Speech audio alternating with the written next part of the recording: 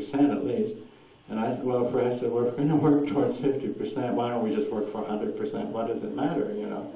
So if a remote viewer in a real serious intelligence situation produces only 10% data, where a trained one can provide 85% data, that's where the money's going to go to. And it turned out that's where the money came to humble me. Do you see what I mean? I sort of do, but I guess what I want to understand is, when you use the word we, I get this image of you and other remote viewers providing your feedback on what you're calling, usable data. And so that let me say it this way.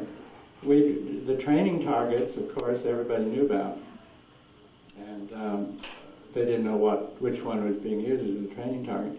But myself and two skilled natural remote viewers, and myself, and I forget what, did what was called operational sites. Okay, and they were secret or top secret or above. We never had any feedback, except if more money came. You see, if these hadn't been useful, the users of the information said, well, deep six them, give them cement boots, that kind of thing. Yes, sir? What would you say to someone looking to begin training? You were just talking about training. Good luck. Yeah. Yes, ma'am. I'm wondering if you ever did a remote viewing of Mars. Yes. This was a group remote viewing. I think there were 9 people altogether, and each one worked independently and alone, and then we, compiled the data and everything. And everybody found buildings, everybody found plants, and a few found lights, artificial lights, and water. Now, water and plants and buildings are almost certainly confirmed today. There remains the lights thing, standing on top of big poles.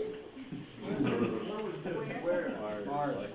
Oh, I don't know. This is again by coordinates. So Mars or what? huh? Where was that? Mars? Well, we just You didn't hear the question. Mars. Mars. Mars. We didn't use coordinates in that time because the coordinate system in Mars is not hemispherical. It starts at 0 point west, it goes around 360 degrees. And we thought that would be confusing, so we just said Mars, and that's people found all these things. Now, when this was done, I think it was in 1977, and there was no way to have feedback on it, but they found water, plants, and buildings, okay? And the existence of those on Mars is pretty well confirmed now today, as Dr. Van Flandern said in his lecture yesterday. Can you, as best of your ability, try to give us your impressions on just what remote viewing entails? In other words, if you're Sweetheart, over a certain location, a lot of work. no, like in other words, you're seeing a scene where it's raining. Are you feeling the rain? If you're good, yes. So can you give us an example of like one of your remote viewings in the past and sensations that how you perceive them? Are you in a trance? There's no trance. There's no trance? No. Are you seeing images, or you visually, are you actually there? Are these impressions you're receiving in your brain? Or how? Well, all of that, but in a different arrangement. In training remote viewing, the trainee sits at a desk, upright, pen and pencils in front of him, lights coming down. The monitor sits at the other end with the same tape recordings, videotapes if they want, and things like that. The trainee gets a coordinate, which he doesn't know from Adam, and he starts by getting, the autonomic system is sort of automatic writing, gives him this squiggle, as the critics like to say, it's just a bunch of squiggles. But the squiggle is loaded with information in its own language.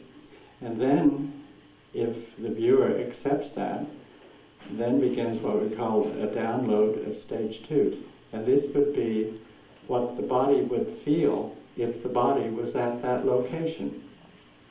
And so we call them tactiles. We've been able, through the years, we enumerated 79 of them, of which visualization is only one. So the majority of the data coming in is coming in without engaging the visual apparatus of the neocortex.